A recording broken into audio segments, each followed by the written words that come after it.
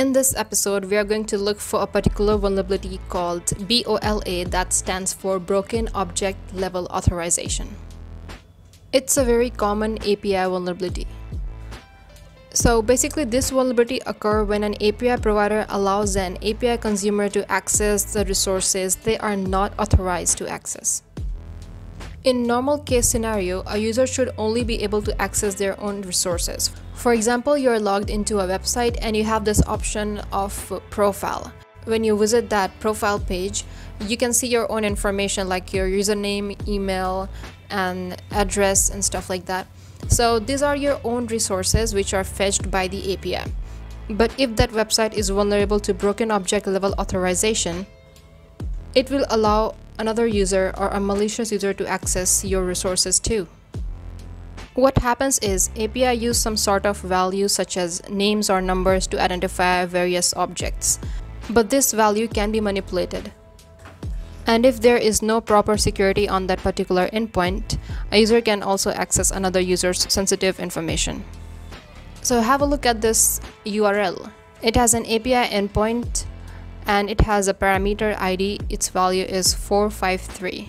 Basically, this endpoint is using this value to fetch users' data, a user whose ID is 453.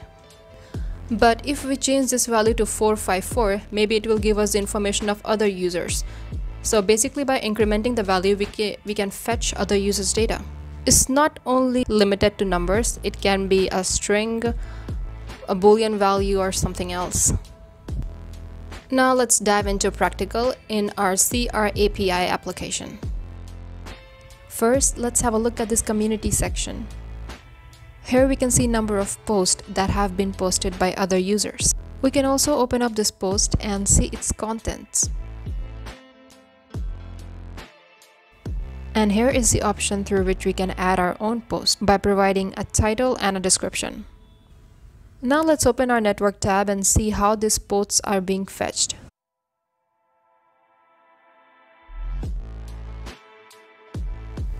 And here we can see an API endpoint, Community API version 2, post recent. So let's first add this in Postman.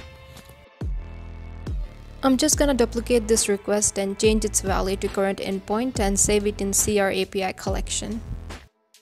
Send this request and in the response we can see number of objects. It has key value pairs like ID, title, content, and another nested object which consists of nickname, email, vehicle ID, author ID. Well, it's kind of excessive information that we are getting. I mean, it reveals identification ID, email, and vehicle ID, which kind of looks suspicious. Let's see the request of this particular post. And we can see the endpoint, community, post, and a random string. And in the response, we can see that random string is actually a user's ID. So this user ID is being used to identify the user of this particular post. Now let's move into dashboard. Things are gonna get interesting over here, so focus. As you can see, it says your newly purchased vehicle details have been sent to your email address. Please check your email for VIN and PIN code of your vehicle using the Mailhawk portal. So this is my Mailhawk portal and there is no email for now. Let's go back and click here to send that email again. Also, we can see that API request in the network tab, resend email.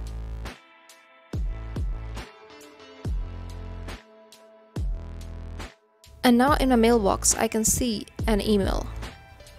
This email consists of my vehicle information, a VIN, and a PIN code, which is 6390. Now let's go back to the web page and click on Add Vehicle and provide in the details.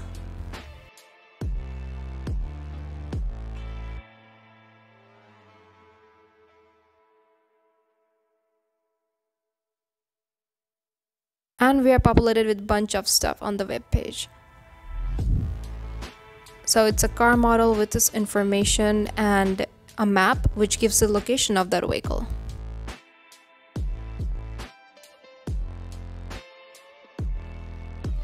Also, we can see a bunch of endpoints in the network tab and also Google endpoints a map API,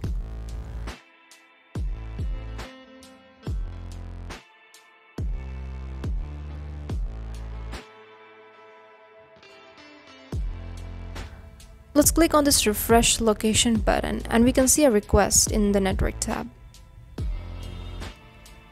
API vehicle ID location. Let's add this endpoint in Postman.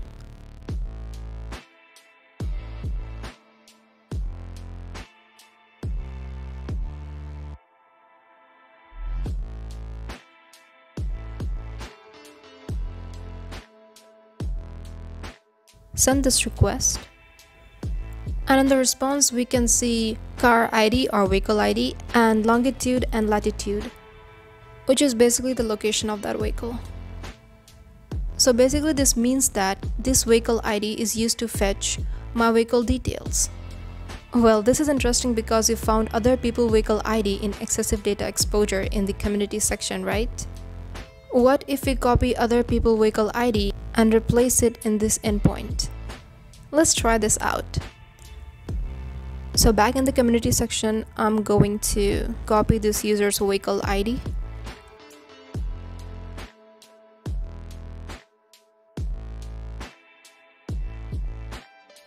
And in the request tab, I'm going to replace my vehicle ID with that user vehicle ID and send this request.